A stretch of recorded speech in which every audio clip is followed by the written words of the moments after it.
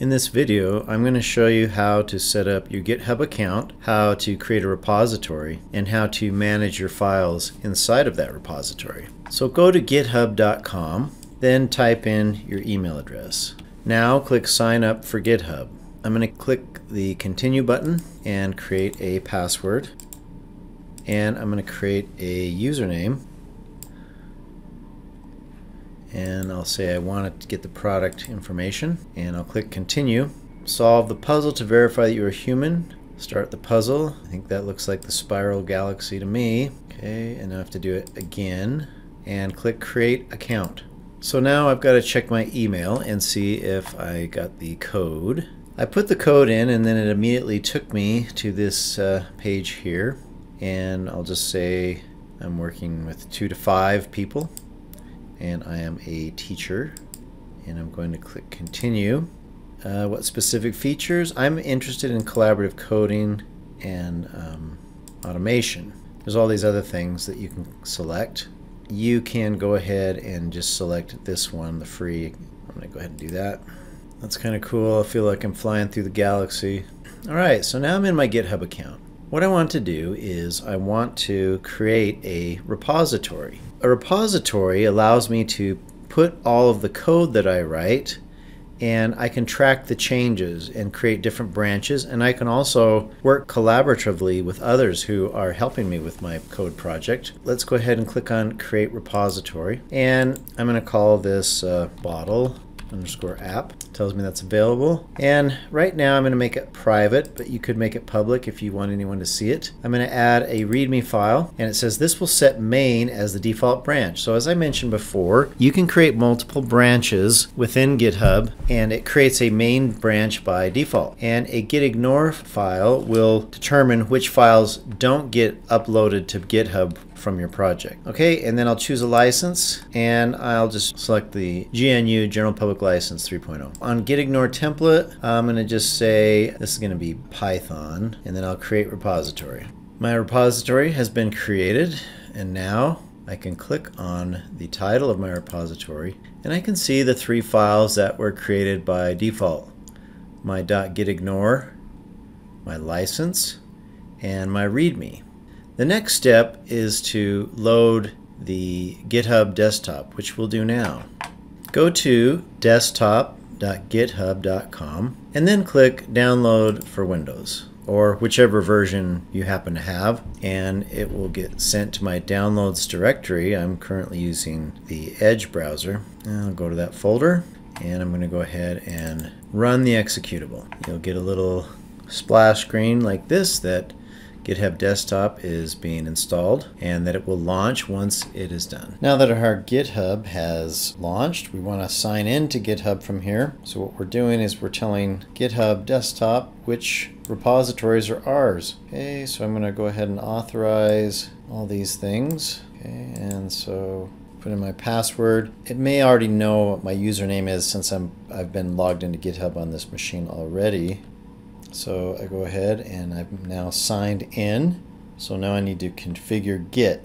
Now Git is the software that runs on your machine that powers GitHub Desktop and tracks all your changes.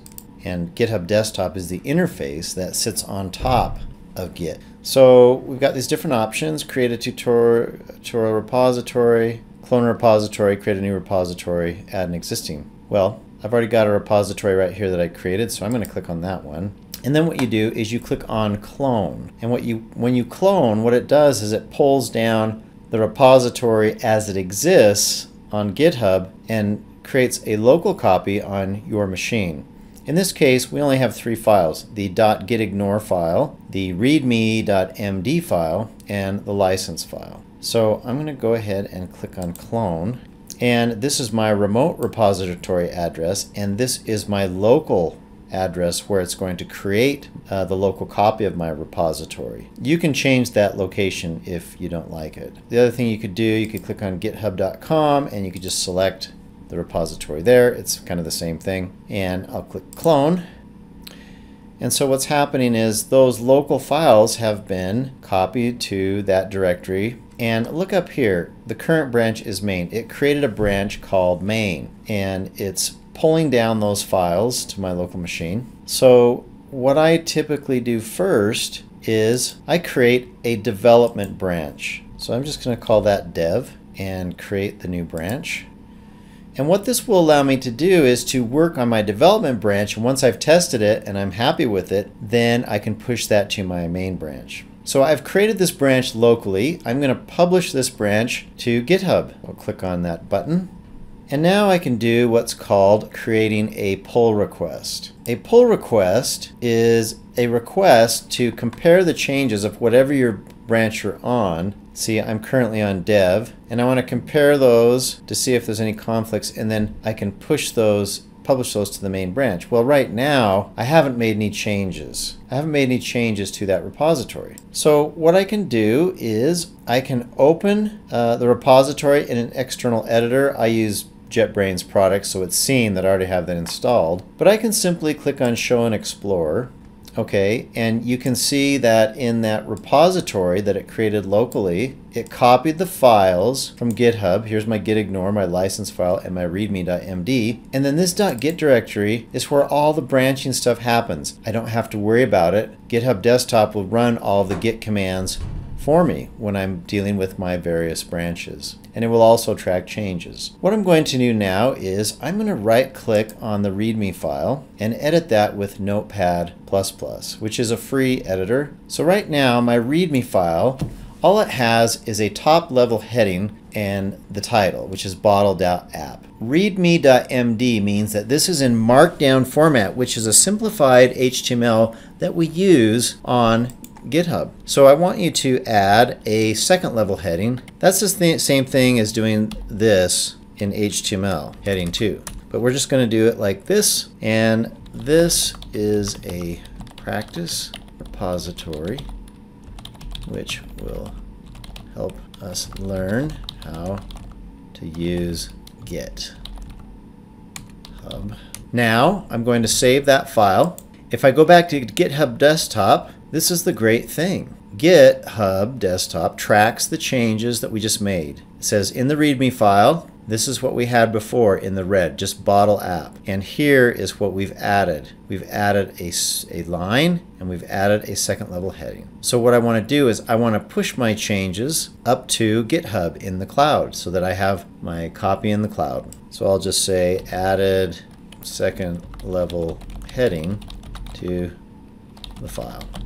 So I'm going to commit my changes to the development branch. That's my current branch, and we'll let that run. Now what I want to do is I want to push this out to Origin. Origin is my GitHub repository in the cloud. So I'm going to push that to Origin. Now behind the scenes there are a whole bunch of Git commands that are running. GitHub Desktop simplifies things so you can just run it through this interface without having to know all of the Git commands. Now it says the current branch is already published to GitHub. Create a pull request to propose and collaborate on your changes. When I create a pull request, what I'm doing is I'm sending a request to the owner of this project to see if he or she will approve my changes. And since I am the publisher, I am the owner of this, as long as there's no conflicts, it said, okay, I don't see any big conflicts between dev and main, I can click create pull request. If I were a collaborator on this project, this message would go to the person who owns the project or the reviewer. They would review the changes that you made and decide whether or not to approve them. The branch has no conflicts with the base branch, so I'm going to merge the pull request, meaning that the changes I made to my development branch will get pushed to the main or production branch. And I don't really need to leave a comment here, so I'm just going to click merge pull request. I'm going to confirm the merge, and it says your pull request successfully merged and closed. Now you could delete your development branch if you wanted and then recreate it when you work on it again, but I never do that. I just leave the development branch open because you're working on it all the time. So if I click on the code button here are my 3 files, and you can see that the README file was edited 2 minutes ago. I can click on the README file and